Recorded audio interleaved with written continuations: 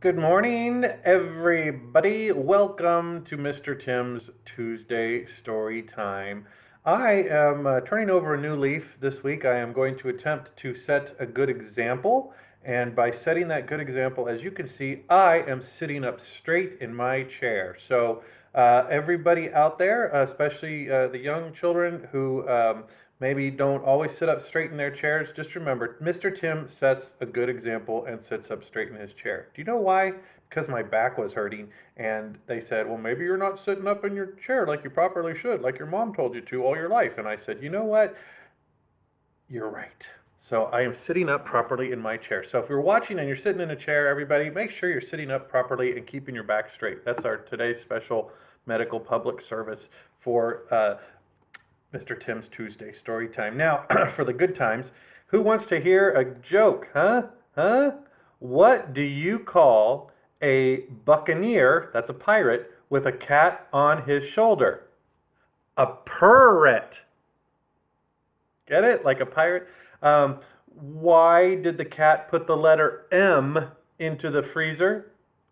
He wanted to turn ice into mice. Now, two cats had a fishbowl, and they had a couple of clownfish swimming around in there, and they couldn't stand just those swimming around clownfish, so they grabbed them out and started eating them, and they're eating those clownfish, and one of the other cats says to the other cat, does this taste funny to you? Let's see, who do we have here? We have Lacey and we have Bland. Welcome, Lacey and Bland. So good to see you here. Don't forget, everybody, if you're joining us on Storytime, please feel free to share with your friends all over the world. Please feel free to give us a shout out there. I've got my good friend Charlestown Library himself, the human personification of Charlestown Library himself, is going to be responding to those. I really appreciate all the work that he does. So, are you all ready for some cat stories? All right, I got cat stories. Now, remember, any books that we read here on Storytime, any that I do or that Miss Debbie does when she does hers, all those books are available. We get them right from the Charlestown Library. And since we're offering at least pickup service for now, you can reserve those books online or give us a call if you see a title you like and let us know that you want them, and we'll make sure to get those checked out for you, and you can come and pick them up. Oh, yay, my good friend Brian is here too. So you got to say hi to Brian, everybody. Brian is the man who keeps everything running smoothly. If not, we wouldn't have the story times. So this first one is really original name of a cat story. It's called Cats, Cats, Cats. This one is by Leslie Newman, and it's illustrated by Erica Oler. And as you can see, that lady has a lot of cats. She's got cats all over. Looks like the illustrations were done with watercolors. It's kind of neat. And it rhymes, so keep up. In a great big house on the edge of town lived a tiny old woman named Mrs. Brown. She had no children, she had no mother, she had no sister, she had no brother. She had no chickens, she had no rats. What Mrs. Brown had were cats, cats, cats. Cats in the sunlight enjoying a snooze while Mrs. Brown watched the 8 o'clock news. Cats on the counter, each deep in a dream, while Mrs. Brown drank her coffee with her cream. Cats sleeping on sofas, cats sleeping on chairs, while Mrs. Brown swept and vacuumed the stairs. Cats snoring in harmony, all in a bunch, while Mrs. Brown ate an omelet for lunch. Cats dozing outside, each one on a pillow, while Mrs. Brown trimmed the old weeping willow. Black cats, white cats, gray cats too, eyes of brown and eyes of blue, eyes of gold and eyes of green, tall cats, short cats, fat and lean, striped cats, spotted cats, large and small. Mrs. Brown loved them all. Look at all those cats, my goodness. She loved the softness of their fur. She loved the loudness of their purr. She loved to comb their fluffy tails. She loved to manicure their nails. She loved to sit and chat with them. She loved to wear a hat with them.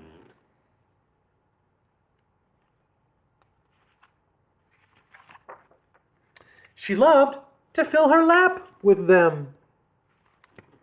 She loved to take a nap with them. She loved to place them all just so, and then embrace them, row by row. When nighttime came, old Mrs. Brown put 60 bowls of cat food down, then pet each one upon the head and marched herself straight up to bed. As soon as she began to snore, the fun with the cats galore. Cats in the entryway throwing confetti, cats in the dining room eating spaghetti, cats in the studio working with clay, cats in the parlor performing a play.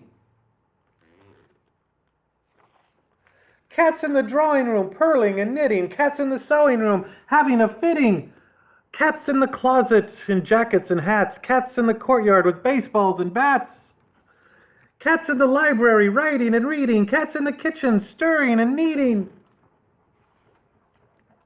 While Mrs. Brown was tucked in at night, the cats would party every night. They'd chase their tails, they'd cut a rug, they'd foxtrot, and they'd jitterbug. They'd feast on 7-layer cakes and drink 100 chocolate shakes. They'd whoop it up until the dawn. Those cats would really carry on.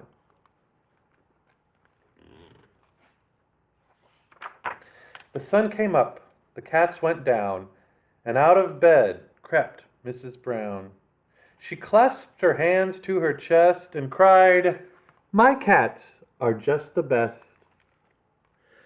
Then piled them all into a heap so they could get their beauty sleep. Some say that Mrs. Brown is batty and that her house is way too catty. Says Mrs. Brown, "Oh, fiddle-dee-dee, I love my cats and they love me." What a cute little story, huh? Those cats really made a mess in that house, but it looks like they cleaned up just enough that Mrs. Brown didn't even notice what a big party they had. Did you like that one? Ready for more? Well, before we have more stories, we got to tell you, when is it bad luck to see a black cat?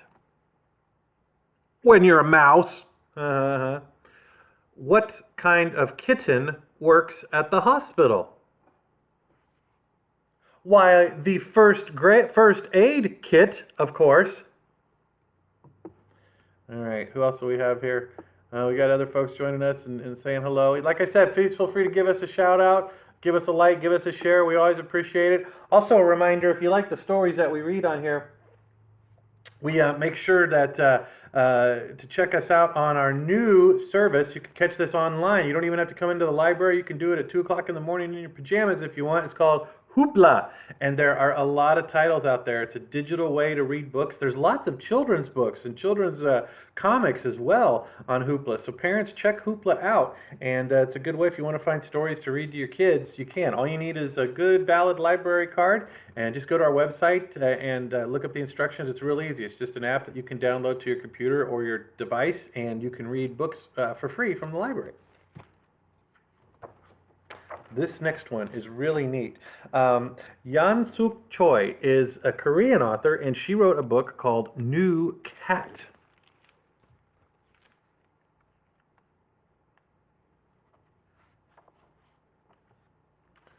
New Cat lived in a tofu factory in the Bronx in New York City.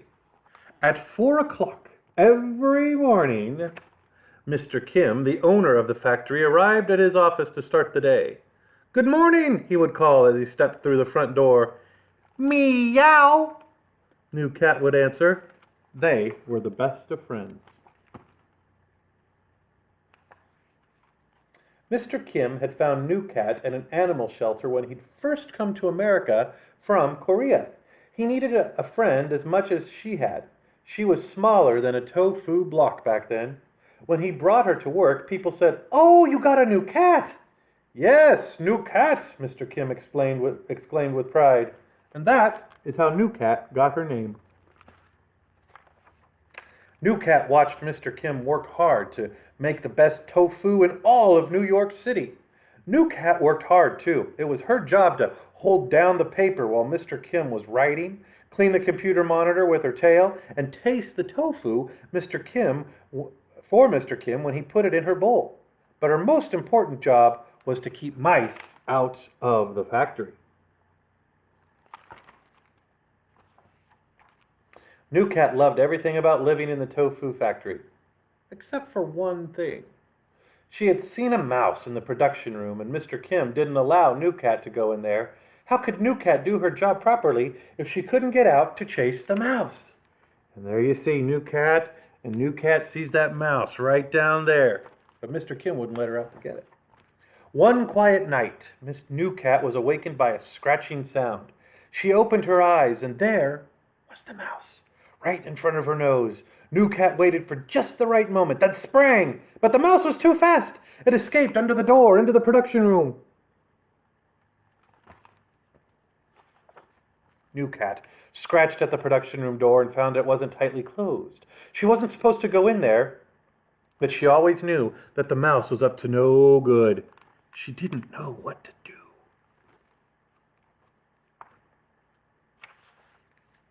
With her ears pricked backward and her tail twitching, New Cat slipped through the door into the production room. She spotted the mouse right away, standing on top of a water boiler. It was chewing the electrical wires. Meow! New Cat pounced, but the mouse was too fast and got away. Then New Cat saw something strange. A bright orange light waved in the corner. It grew bigger and bigger and then lunged toward New Cat. It was hot. Uh-oh, what do you think that is? Smoke filled the air. There was a terrible noise of screaming sirens. New Cat tried to go back to Mr. Kim's office, but the hot orange light blocked her path. She ran the other way and leaped into a cart loaded with a bucket full of tofu. Firefighters broke through the factory door and aimed their hoses at the fire. By the time Mr. Kim arrived, the fire was almost out. I must thank you for saving my factory, he said to the firefighters. Actually, the fire couldn't get past that big pile of tofu on the floor, said one of the firefighters. That's what kept the fire from spreading before we got here. You're lucky it was there. Oh, said Mr. Kim. That makes sense. Tofu is mostly water. But he wondered how the tofu had spilled. While the firefighters got ready to leave, Mr. Kim headed for his office to check on New Cat. But the office door stood open and New Cat was not there. New Cat, he called. He waited for the familiar meow, but New Cat didn't answer.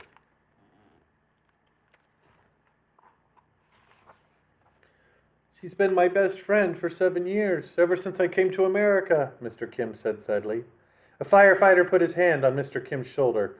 Don't worry, he said. Your cat probably just got scared and ran away.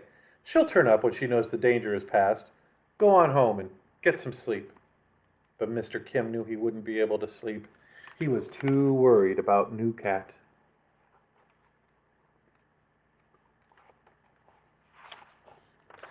After the firemen had left, Mr. Kim decided to clean up the spilled tofu. Suddenly a bucket of tofu began to shake. Meow, it said, and out of the bucket climbed a very wet cat.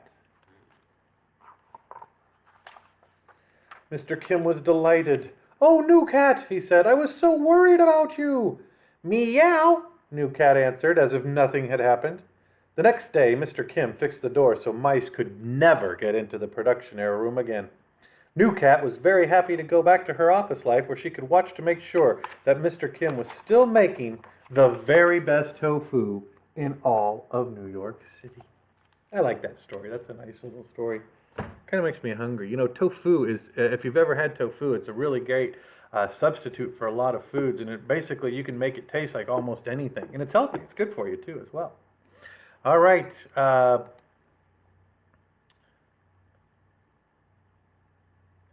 does a cat get what it wants? With lots of persuasion. All right, you guys ready for another one? All right, I got another one for you. This one is called The Cats of Tiffany Street. This one is by Sarah Hayes, The Cats of Tiffany Street.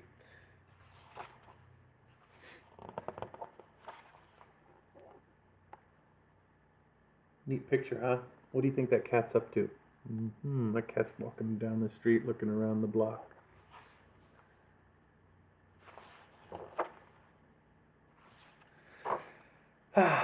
On Friday nights, they arranged to meet down at the end of Tiffany Street. They climbed out the windows, squeezed through doors, and one came through from the seventh floor. There was Marmalade Ned, with his special fish head, Captain Bligh, who had only one eye, Delicate Fan from Isfahan, Pitter and Pat, the family cats, and Shadow the Stray, who wandered all day, searching and searching for somewhere to stay.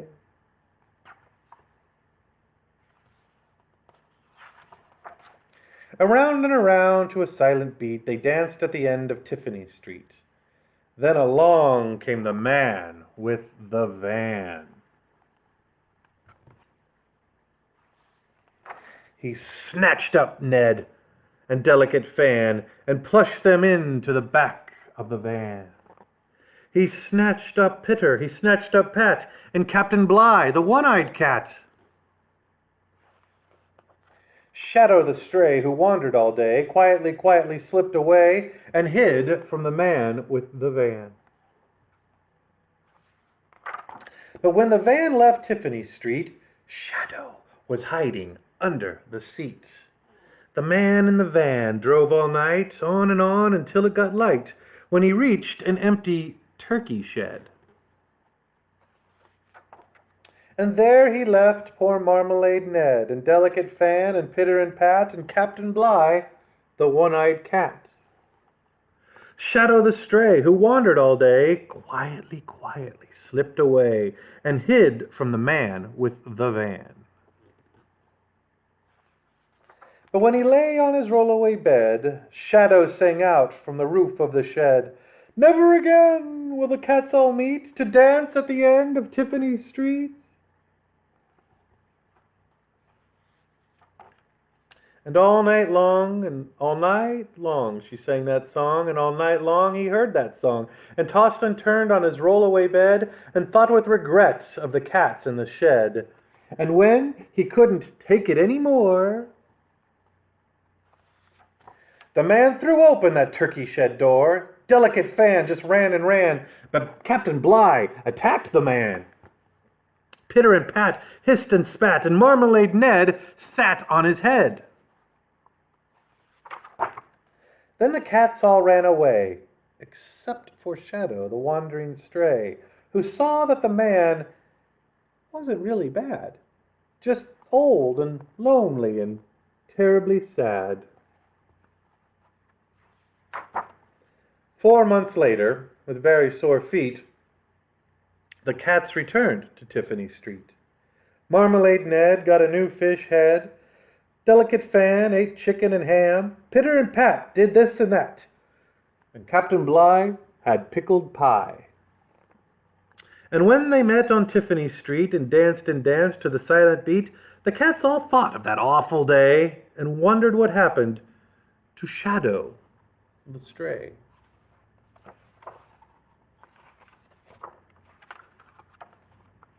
Shadow was far from Tiffany Street, in a place she had found with plenty to eat, and a home and a lap and a rollaway bed, with the man in the van and the turkey shed.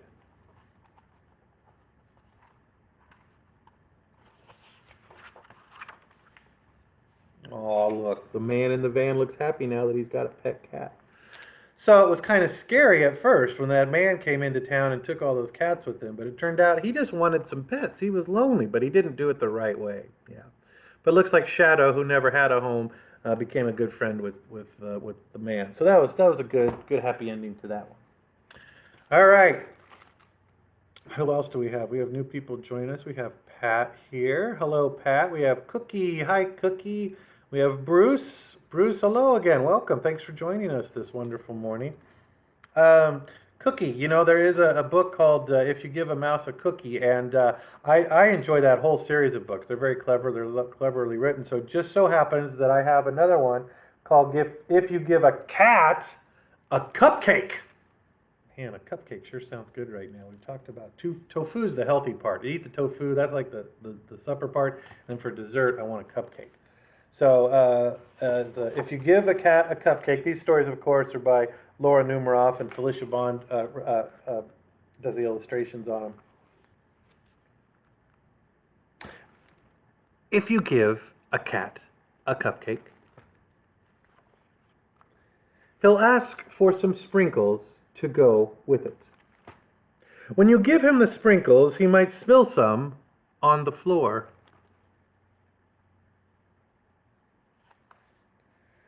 Cleaning up will make him hot, so you'll give him a bathing suit and take him to the beach.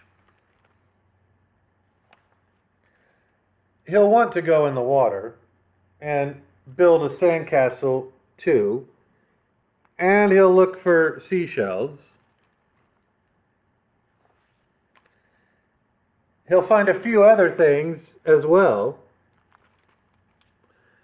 He'll put them in his pail and try to pick it up, but it'll be too heavy. He'll decide he needs to work out at the gym. First, he'll warm up on the treadmill. Then he'll lift a weight or two. He might even try a karate class. Look at that, he's a black belt already. After the gym, he'll want to go to the park where you'll get there. He'll sit on the rocks. He'll climb as high as he can go. At the top, he'll see the lake. He'll want you to take him rowing. He'll be the captain and you'll have to row. Then he'll notice the merry-go-round and want to go for a ride.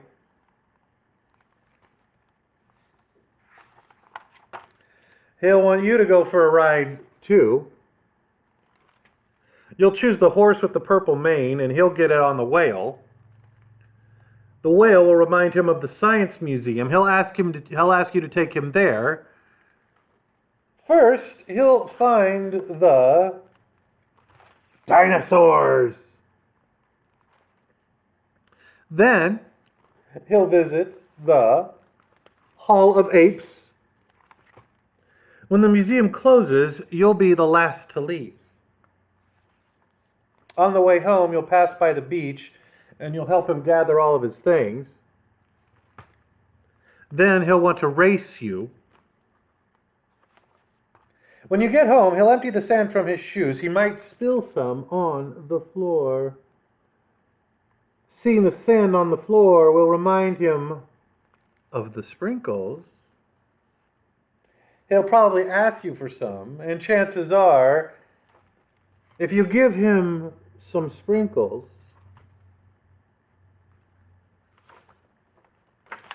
he'll want a cupcake to go with them. I love those stories. They all come back to the very first thing they got. So that's what will happen if you give a cat a cupcake. Let's see. If you give a Tim a tofu. Yeah, that's fine. We should write that one. See how that one goes.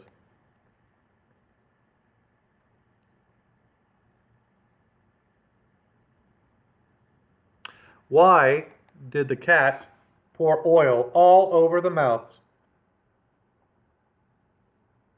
Because it squeaked. All right. Oh, man. You guys want one more? Ready for one more? All right. All right. Beautiful day out there, isn't it? Beautiful day. It's a good time to hear some stories and then go out and play in the sunshine. It's going to be another gorgeous day here in Charlestown. Just a reminder too, the summer reading time is here. Summer reading program is here, and we've got some great little treats to give away to all of our kids out there who are participating. Also doing it for teens this year as well. Teens are welcome to register, so if you have older brothers, older sisters, or if you have teenagers living in the house or know of any, say, hey, I know you just love to read books during the summertime, so please feel free to register for that. But you don't have to read a lot. Even if you just read 15, 20 minutes a day, and for older kids too, if you're reading magazines, if you're reading comic books, anything like that, that counts. Even listening to audiobooks, that counts. Or listening to stories, that counts as it, especially for those who don't know how to read yet, obviously.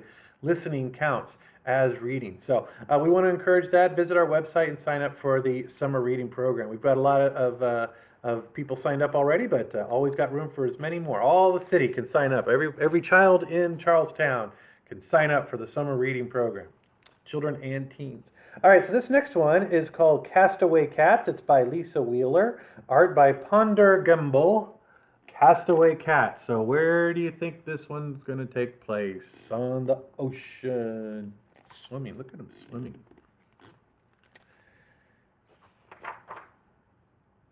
Castaway Cats.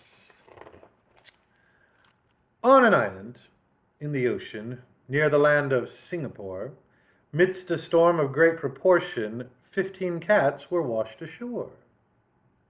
Water dripped from their wilted whiskers, sea salt stung exotic eyes. 15 felines felt quite fearful.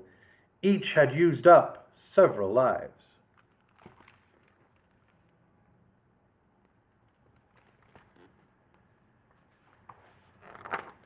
There were 7 scrawny kittens, and a Persian blue named Flo. A tough Tom, known as Mittens, was a short-haired calico. One tabby, looking shabby, and a bobtail known as Link, helped a soaking wet Angora, who was sure her fur would shrink. The tawny twins, with toothy grins, were natives of Siam. A Marmalade stood up and said, "I think we're in a jam."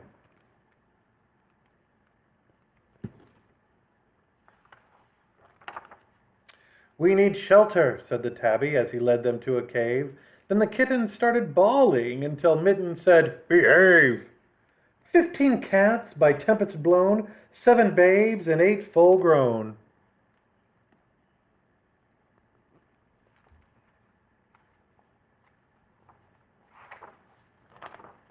In the morning, as the sun rose, 15 cats rubbed sleepy eyes. The grown-ups searched for breakfast to appease the kittens' cries. They drank milk from the coconuts. The ocean teemed with fish. A broken shell served each cat well and made a humble dish. You can see them out there fishing, gathering coconuts and everything. "This is perfect," said Angora as she licked her lovely lips. "Don't get cozy," said the tabby. "It's time we looked for ships." The twins climbed up the rocky cliff. Each kitten took a tree. 30 eyes scanned the horizon for a savior from the sea.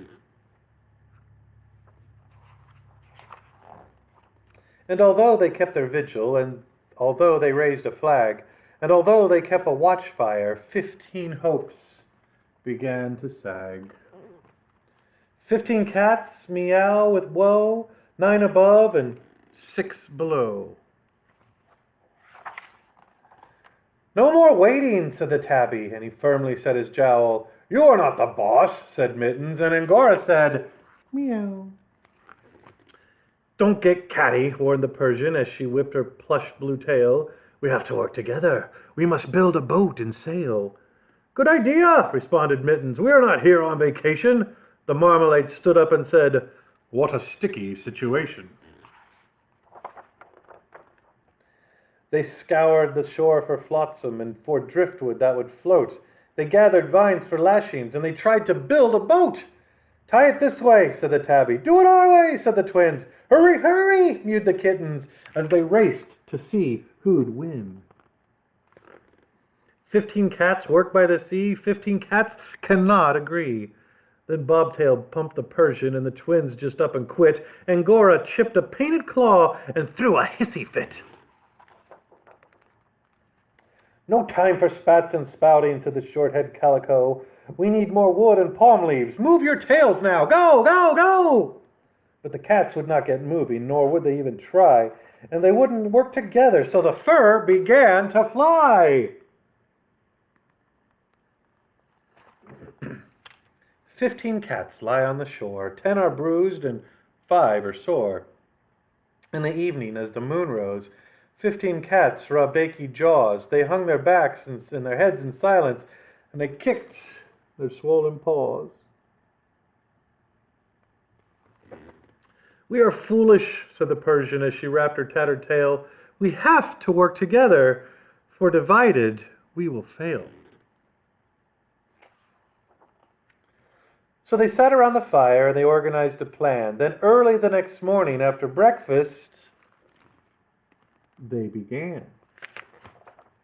"Let me help you," said the tabby. "You're so thoughtful," said the twins. "Look what we found," mewed the kittens as they toted empty tins.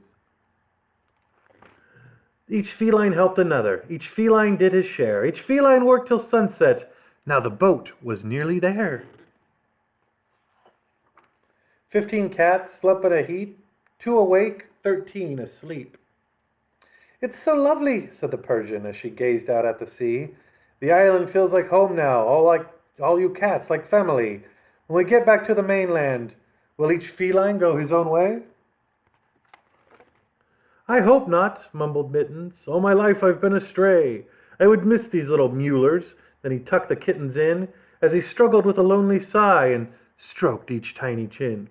The tabby sobbed agreement as he rubbed a sleepy eye. Angora woke, the bobtail choked, and the twins, they began to cry. One by one, the kittens each arose and added pleas. "Can we stay? Is there a way? We never want to leave." "We're staying," Mittens shouted, joined by cheers of happy mews. The Marmalade woke up and said, "I'll spread the lovely news." 15 cats by tempest blown, 15 cats have made a home. So those cats got stranded on that deserted island and they just decided, hey, we just want to stay here and enjoy the time that we all have together. So that was a cute little fun story. Do you guys want to, I think I've got one more. You want one more? I think I've got one more book. I think the reason I wasn't sure was because it's kind of like the very first story we had, where it's just about somebody with a whole lot of cats. But cats can be funny. So you ready for another cat story? I think my dogs are ready for a cat story. No, they're not talking to me now. They're mad that I'm doing stories about cats. You got to hear stories about dogs a couple weeks ago, so just be quiet, dog. All right, one more to go. Let's see, we have Virginia. Am I pronouncing that correctly? We have Paul. Hello, Paul. Welcome. Thanks for joining us. One more story. One more cat tale. Mrs. McTats and Her House Full of Cats by Alyssa Satin Capicilli. Mrs. McTats and Her House Full of Cats. In a small, cozy cottage lived Mrs. McTats. She lived all alone, except for one cat. You can see there's the little village, and there's Mrs. McTats' little house. Every morning she left as the clock struck 8. To market, I mustn't be late." She browsed through the market and chose a plump fish for Abner and me. What a sumptuous dish! But when she got home, there came a scratch on the door, and in walked 2 cats. Was there room for more? "Come in, my sweet dears," said Mrs. McTats. "I'm sure I've got room for just 2 more cats. I'll call you Basil, and Curly you'll be. I only had 1 cat, but now I have 3. The very next morning, Mrs. McTats woke early. She stopped to pet Abner and Basil and Curly. To market, I mustn't be late. This chicken, I think, will surely taste great." But when she got home, there came a scratch on the door, and in walked 3 cats. Was there room for more? "Come in, my sweet dears," said Mrs. McTats. "I think I've got room for just 3 more cats. Now give me a moment. What shall your names be?"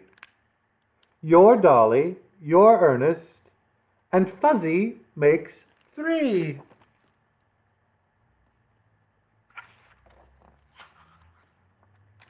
The very next morning, off went Mrs. McTats. "What can I buy for 600 cats?" "I've got it," she said. "I'll make a nice stew." So she carried home beef and liver to brew. But back at home there came a scratch on the door, and in walked 4 cats. Was there room for 4 more? "Come in, my sweet dears," said Mrs. McTats. I know there's a place for just 4 more cats. 10's a fine number. 10 cats and me. I'll call you Goldie, and Herman you'll be. Izzy and Jezebel pranced across the floor, and then right behind them followed 5 more. Coco and Linus, Millie, Noreen, and you shall be Oscar. There, that makes 15. The very next day, off went Mrs. McTats. What can I possibly feed 15 cats? She chose a fresh tuna. She chose a fine trout. But when she got home, her cats were all out. Oh, look how sad she looks. All her cats are gone.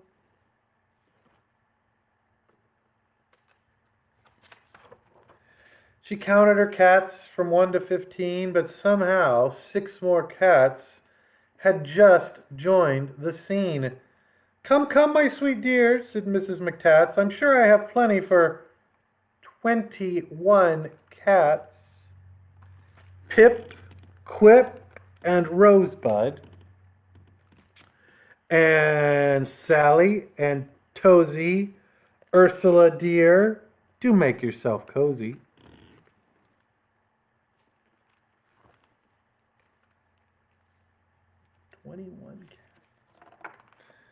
But then came another scratch on the door. Could it be more cats? How many more? In came Violet, in came Winnie, and just behind, a kitten named Zinny. In came Yodel, the last of the bunch. 25 cats ready for lunch.